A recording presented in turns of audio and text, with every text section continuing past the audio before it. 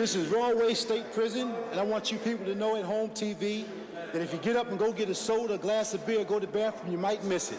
This is going to be one of the most exciting fights that y'all have seen in a long time. And Eddie Gregory won't go past round 4. James Scott, the uncrowned light heavyweight champion of the world, said that. Is that convincing?